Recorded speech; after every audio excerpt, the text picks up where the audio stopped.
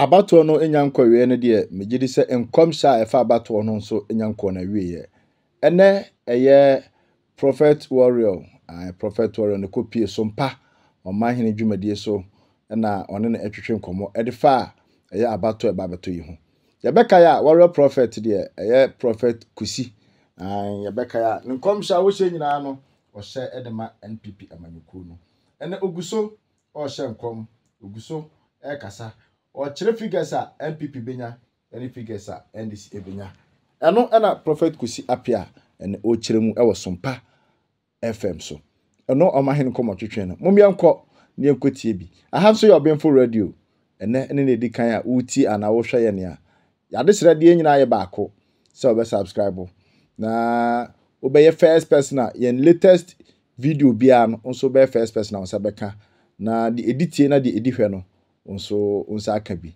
na watie bi yanko Sompa FM Sompa TV ni enkotie omahene ene prophet kusi apia the warrior prophet enti sanso ne koye mu na me hye nkom se senkama ma yi bi awada akokra nke be run of ansa no lucy ene senya me nchade o ka se senkama ma fa former tosi awada akofra santereja ko betime piaba no akorano enso ko be lucy yes ko be lucy ba wan yin no de honam who say a done deal for President Akufo-Addo second term.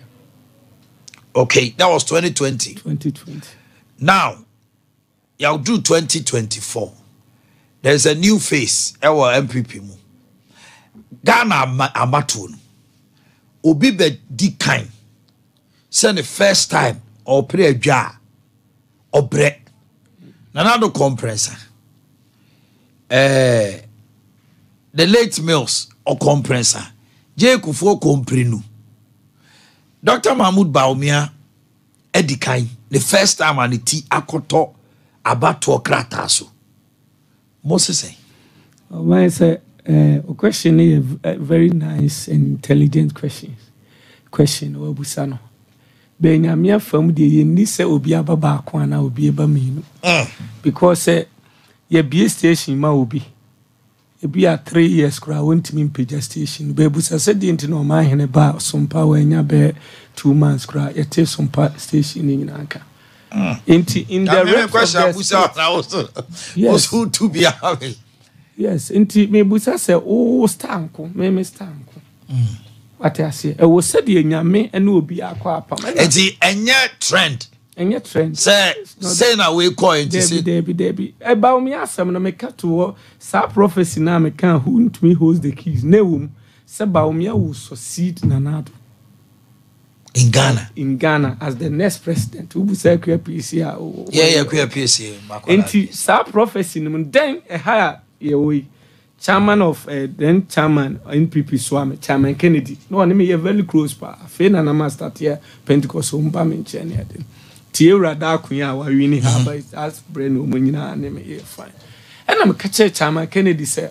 almost alliance o pa kunwa no ope dia when starting nya hu bibi because in life overtaking is allowed say oji hu this na ope say sebi what's now my hene so a wa de wo sebi a wo ye e de transfer say sebi o ye ntra o my hene so sa ye mu kwabrani nsem sa enti de na me mehu no sunsum that time na line won ye ma bi e wo so ye because as a typical Kumasi guy there you know say I will have something common with Asante Sama na bi enti na wo kra no do ala yes enti I sent him twice Chairman Kennedy Swami eko akra oba bi na me nya good response be na me awrade aka chem say ye ma ne kwan mani nsia papa no so and I started so I called Andy the aid of to me and I'm say Andy me bompire not maxi the cardinal obi na me say me bompire Andy be very close to Samira na me hunu say ono na hinie no nyame be mo ma be ye mampani na sabre no sabio awrade am wani munyam kese kra ache even na nado abreso so say na mehu into that time no say obia be kikan ko first gentleman no because hon na say no what the me ma kan ye and was status oni Ajia Samira nti 2017. Because Andy is very close to Haji Asabi. Yes, you can. So I spoke with Ajia. I'm a catcher. No, say Ajia. I rather say, Monam beba bedina na adwade. Free one minute then the relation started. And sana maybe can say, Sebio na nado. If we swa Bawumia beba be no benya or co primaries now benya 64%. Or we need 30 regions and we need 14 regions, which the figure we need 65, 62 plus. Nti Eradi Nyankopɔ was said you be a sinunade or mine will go ada assume me say in time so that me die who pa semi so that say a kakra chen vision na sebimia. It's ya be a hobby and pie muano ultimately going to trans na nyame biweni. O mine me mitimi ehun bit said ye sebi TV ho ya. So we share TV ya na each let me aka the besi bia pepe sounds ne besi. I went to Metro TV with Paula Dumochre. Me na ye interview me hwe nanim say ya to one am treman and say omo a abegina 13 ba ko be free mama na koye 12 which na say how the year equal. And I say how the two just say. I told Metre only the interview na nyame biewani. And I catch man or Wawanka. Who's or can say, and I'm a catcher and say, and you are no president, national security for one term. Because, yes, sir, about one say in the BC, Ben Swa, and some year ACC and Grofano paying. I told Nema Biblia, Cano Kukuama, and Grofano possible more moody J. Kufuata. Yes, now, one says, soon from no. So what you will be Shira, a crime be breeze. So, Tinam catch us overtaking us allowed. Na ya can't say Jacob say ampa obeba beji iso nshira tio nanso first or try no with aduane ebra ekomde ni nua wase mambi ne wase memma wa gise waton pani ama me ani ama ne ho so na bibi si sunsun fam iso ani ama ne ho so enti as a pastor, as a presenter, as a politician, as a king, never joke with everything be a obeti was sunsun fam ana honam fam obi aka san wo man ne wonye yeda wa sole begu emfa ne tra so ati ase enti de wa ye enti a obeka sa ansa asem piem firi wo ni anon kan kire ne bia wo kokoam nye nipa nyina na ye nipa obi obebrage aye me bibia na oni betu obi a se metu obi a ene ma o man ne metu sempu bi obi o bia bet kokoam ansa safu de mfimu enka se boy no wonte wokwa na say no onimu nim de owo ka because apostle amakwanta ba kumase yes now name ni akuma kwa metenko interview and o say kumase kroduem ha abrantie ketewa bi abofra bi e fe no kusiapia on say na me papa amakwanta kasa ono ta kwa no mu hwe ne ye na numu asem one ni nua pani ni papa omudi ni nyina ye kusi mienu kusi apia ne kusi boaten sa akrofoni mienu wasante mantem so a prophet William Brame ono so say a very powerful prophet oba interview or say that young man by name kusi apia Ghana don't joke with him ye ko Israel ko bompa me no na koy na o kame ho anajo ye kwa ye aduane fu bi o ma ye kodi ya ye go tu ye na PS aka ho asem bibiri a kire me but ye ko ho I saw some things oyini I said this young man is different eba say ya asofo akuku dama ye nim wo mo ahyem kom say aba no de momo ka no enye no na beye eba sa unye worried. So my me no etu kwan se bebre be se nkom se running mate no bi bo ba dimpo ane but me catch there we bra ye ko touch holy war ye ko holy war I make no credit time I call the holy war I ko touch it adan kwa no so me enko ye ko touch holy war you didn't ja ho sa no se o man me kwa no ka se papa o se bra pani aba no mo de mema napo me freeze aba no aka kire me dada say napo de benya but na dipa bebre asofo ni bi adifo ni bi say ye de mema na atoshi de ma eni pesro ye unse me be ka say edom be yi napo be si kuma se wiem be ye sei yeah whether no be say e be say na manfo nim say me answer me cancer mo o man no ma ye ho adwumo ebra me de people me de ko share holy war na podi me de share one share me nsa tina me ka kire wo say na po ensesa do me de me people ko share no say o obi awa no odu unim say na po issue no I got a lot of problem when we me free that's right. And then my time. That is why this election is going to be my last election. Election to my people, because I have to concentrate on my ministry, and it is the priority. And I'm framing. It's not about election. We create enemies, baby, because nyame farm so I see don't get here. Me and ambassador on come say obetche of swamp of with wow ba what to no has been a breaking news. Yes, I want to make say African Cup African team be drew World Cup semi-finals. Sa prophecy ni down. Ti no mu kromo di echi ni. And when I'm saying come say Awurade nyanko. African people do semi-final. Yes. O eda baby World Cup Morocco. Yes. Morocco ko no. Yes. And when I'm saying come say asie dun ketia betwi ni mu, o say o ntimi be to so ampofo. And one person, you can't. Won't mean first Canada. Me sa breno se na me you be am pesca sema. Sa prophecy ni beda on na commit me di nyam bet. Me so said dia me papa se bi da bi o ka kire me se enye da bia na se bi obeye Victor. But di o hu me mu no pese ya me di me gina baby. Me denya me asesa America ba me nim se me de sende wa. Do we need Georgia? Okay. I made it to Jackra, me boha. O say, the Oberwin in Georgia, Pennsylvania. Yes. Pennsylvania, and Kana who can you? I go school. Okay, I said Georgia, Pennsylvania, Chicago, Michigan, Ohio. Yes. 5 no the Oberwin on the American president. And a buyer. So the last one, was Pennsylvania. You can say. Donald Trump are winning Pennsylvania. Yes. You said it. Yeah. Okay, I'm saying a week crowd sana or more elections. It's more than a week crowd. Enti sa prophecy ne ba ema Kamala Harris for Scott or Georgia. He contacted me no say opese oma camera ewini no credo mu brofo no ma no mu kan mu odin. Enti me ka chen say ono ni seat ni de we Yesu di ma Awurade Nyankopon di me ye de metumi bia ma Awurade afam so am na wini but ma me ne de me ka se nyame animunyam se me ka se ma me ne benya na ma bro nyame then it Scott mo from America. Yes me ba no o pese nyame dum da ye besu enu omo parliament nyina me kwa akogya no o America. Yes, Georgia on e wini ho Scott me bano no tuntum ono wo Kamala Harris aside and the OBT no Trump aside it ono frel sen kam betima e bibi wo ho aboa Kamala Harris and I will say enyeye ejuma is that why international. Yes. I say yes. Wow.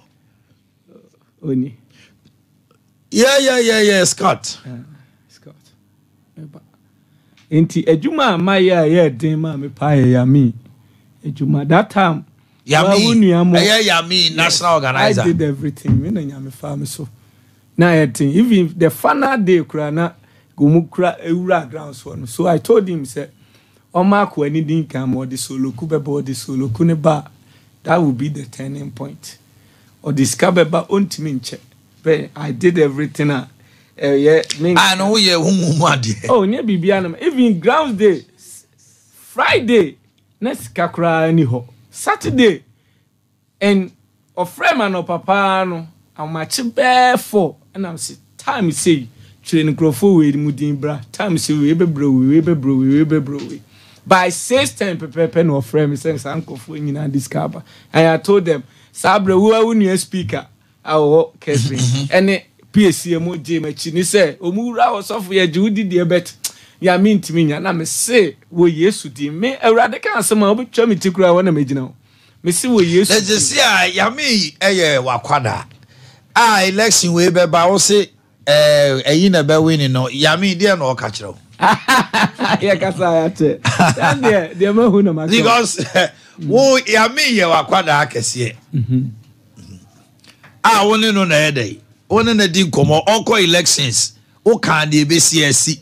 Ene wo sa ka kire ya me ya ono no national organizer okwa aprobo se aba no enye onu na bewi. Nye ne party na bewi. How is he taking it? Kasaya. O my intina make us say this is going to be my last prophecy about elections because it creates a lot of. It was there the basis on election. The election, ya 12 you.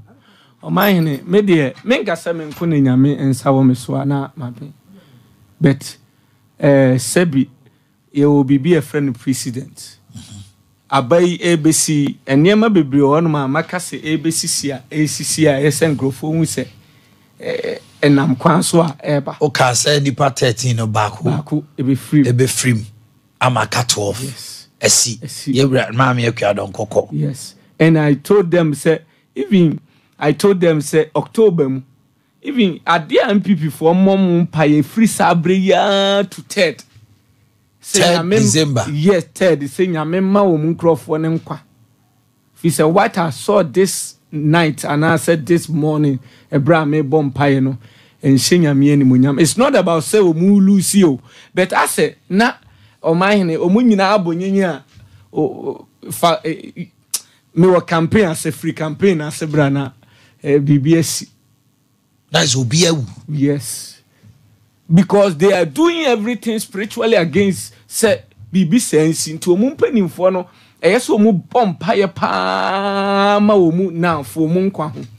The election there me nim de betimi adane election no better no interest yeah sebio ye bompaye ma Dr. Bawumia no ye compresence we say ye ni hwe ye lose now because sebio every minute every seconds we beat Mrs. San Sunsun fam. Job ekwa adwuma na ne yere ne manwu ne ma ne adwuma ne bibia ansai but wo ho an ye friend wo phone so enti nyame ka asem kirewa esa wo bo ho ba enti de ese ya now ne se me danyame asese Bawumia tim no both nkramofo Christopher gidi asofo hwan ye nyina aye one. And a honor ama bibi onse uwura bi mu camp a we se me kra na mhye nkoma o mampani mahama first e hono so ada ne ntokwa but oba ye inside ya o man hene obi obewura kumase bia je so oni ani obehu se akra boni bi okumase ya because me ngase say yo but that day we say omo try say omo best snatch ballot boxes into tafo kwabre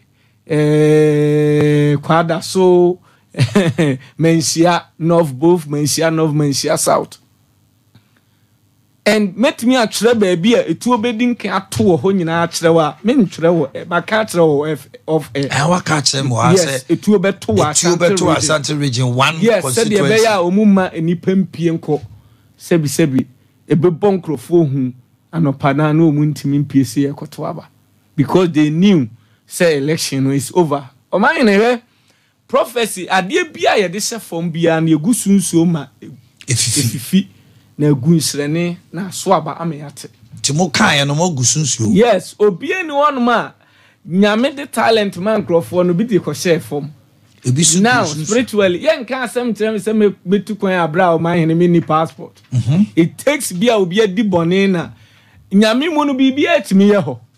But jitu mun say yes Steven abon so ewiem bie na awohu abofo so awrade anye no same God na ye che Petro on the konson gu ni na my God enti when you can some tirawa emfa ne say o man hene say that is why me can some bi tiravi me opa ma sofo betrend go hia no nti sama ba body guys nyina bebie ko enya bibia na me ka no se me ka asem bi okoko ma because ne body guys ni nyina anim se sebi be nyame tumi wo me so even him for we sirem kura timi ka se wakra na de sebi nyame ensa wo no so enti dia na nka bebo anse ebe ha no na even MPP for not doubting Thomas is womb spiritually and physically and some of them nso no my imagine so be diabro then ombe gbibi but the was say no enye so I did pie mani no na me ka say no say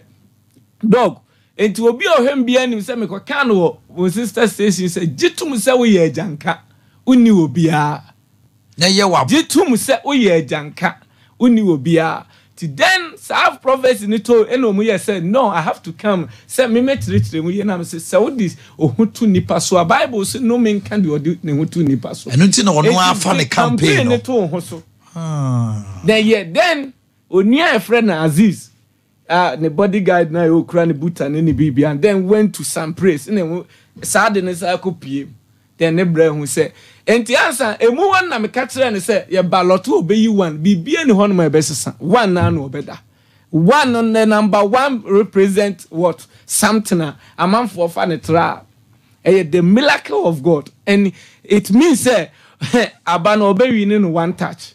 This election is not going to run off. Opi obeke bi edada. Me no men ka say bi say but nyame ncha de ye adwuma ye bom pai. Mama John so minim said near my baby na wo ni so awe. Election way. What are the figures for first second? Yes, 50.9 which is equivalent to 51%. 50.9. Yes. For Bawumia. Yes. You see, Omahene, what dear, some man for any da so say Ashanti region near dear. Me adia makan wakukuamuno, Sebi, whereas of Marvin Penifo be bringing him. The best enough ni voter no to shock them. Voter region? Yes. The voter region, the last time people are 14%. Yeah.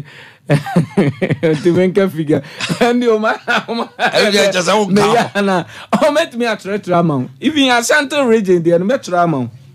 Asante region the ni na Asante region the mama people na me trema mama people afei me ne bibi na me John Ponsawa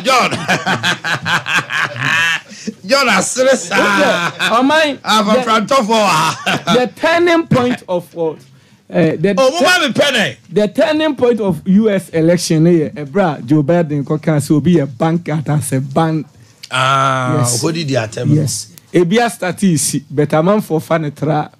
Baby election na dru no so enya ben for amom empire. Eti o mapani kufo ateni no eno so so ye honhom ade. O man election sem bebre besi. Wo de atro na hia me. Ashanti region. O ma me figures no. Voter. Hey. Voter. The 5 northern regions, no MPP be win one. MPP will win the 3 brown regions. Obi or Pebi Amra. MPP be winning. Yes. Northern region 1 pair. Yes, northeast. Northeast. Baby and this baby ni bia no figure no. Any votes ni very slim. Ewo northern region. K2 MPP will lose Greater Accra with 60 something to 70,000 votes.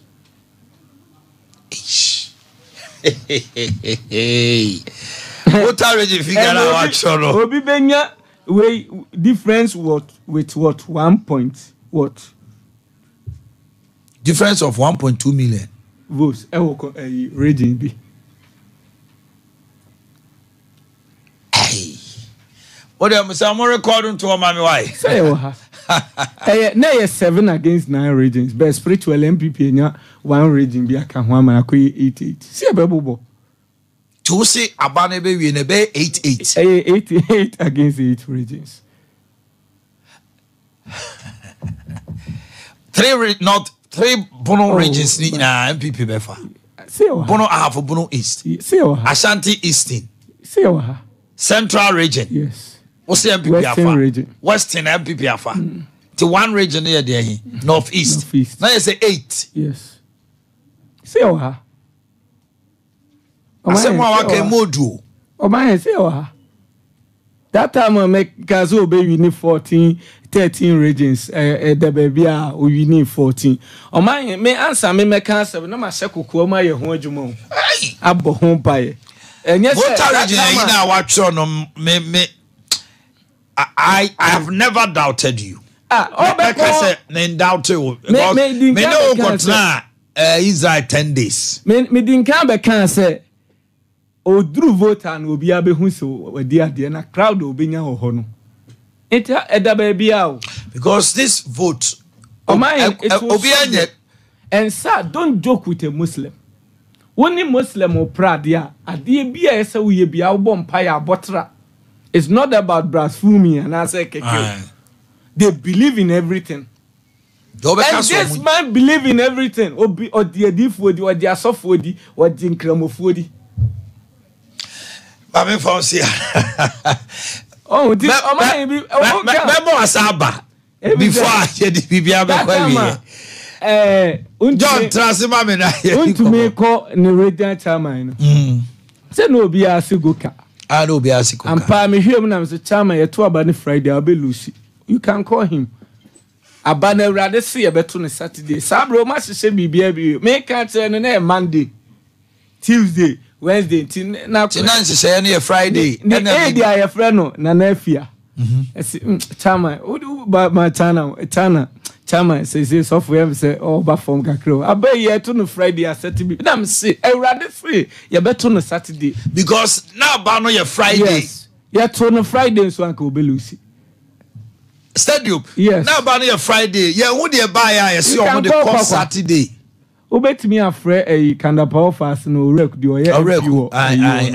That day no mu nyina starting we say no. Akure. So we to one do so obi nko. Yeah, Papa nka say akla we and say you know. Enti me de o man me change me anim na me nim de nya me beka. Any de nya me ka. Enti o man say ya na besi. Bibia ni ho ebesesa.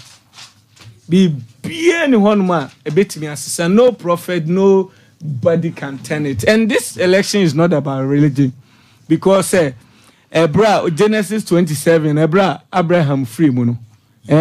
What you say ka say ye ma Isaac nye na eye nko. Ishmael ne Isaac na be ye on papa. Yes. Omienu na ye o papa na ye bu. Adentina edru Ebra say ye to aba na say afedi asofo obi say obi ye kramuni. Say ye nya sa de na esa na ye twa no. Debi de wo man na anim no nya papa wo. And so obi shankom no de mpuma atum say bo abato ne ho ban ye say o de mpuma atum. Me say Awurade say Bawumia be wi on the 9th of what December. O ma hene say nyina metimi atwere time mama me ne bebo aba ampa wanchi beba ampa